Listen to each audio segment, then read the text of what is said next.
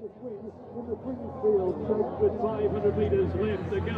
adrenaline's unbelievable, and it's very tough to describe the feeling that runs through your body when you can see 50 yards from before the line. You know that you've got it in the bag. It's overwhelming, I'd say. I suppose it's a sense of fulfillment. We've been lucky enough that we got quite used to it, and you know, you want more and more.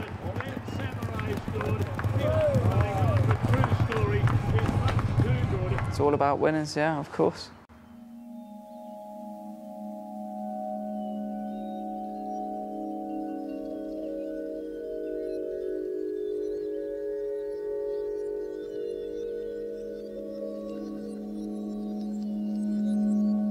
Well, my father was a jockey.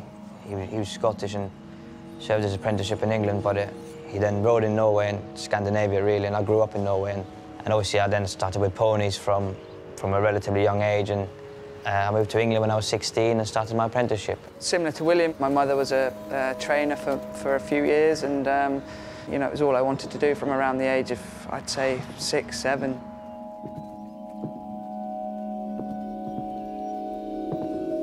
Everybody knows Godolphin. It's your dream as well, isn't it, when you're young, lad, to put on the you know, the royal blue silks of Godolphin. It is, you know, when you have your first ride for Godolphin, it's pretty special. We know the horses individually from sitting on them at home, and even, you know, a lot of the horses that come out here, we've ridden in races in England. We know them quite well, and obviously each trainer, Charlie and Saeed, they know their horses, so you kind of, you put your ideas together and come up with a plan, and plan A, B, C, and D, and E. Hopefully one of them will work out. So you always have a plan before you go out there, but that might change in a split second, and you just do what feels right, and that's experience and feel, I guess.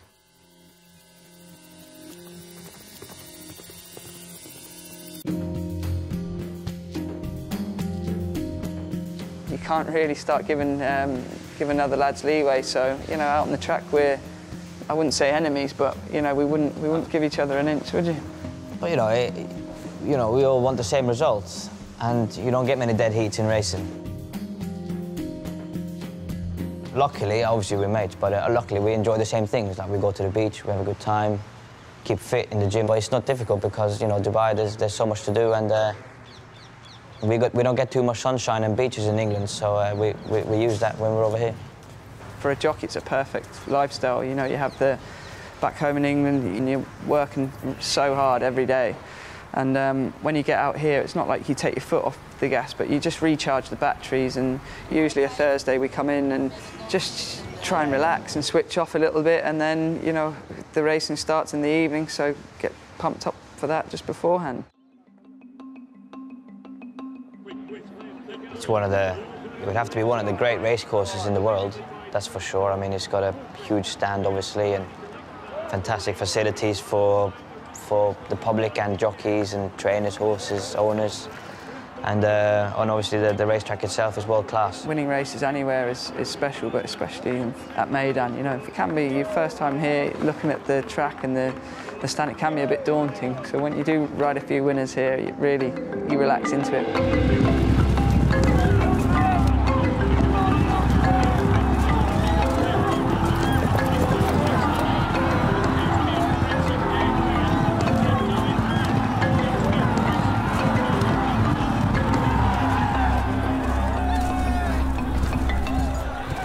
Sheikh Mohammed and his family, they're very hands-on with horses, and they've got great experience, and it's a real passion. When you sit down to talk about horses, he kind of relaxes, and really, he really is interested, and his eyes light up, and he's been doing it a long time, but the success has been, you know, unbelievable. You know, it's been mind-blowing.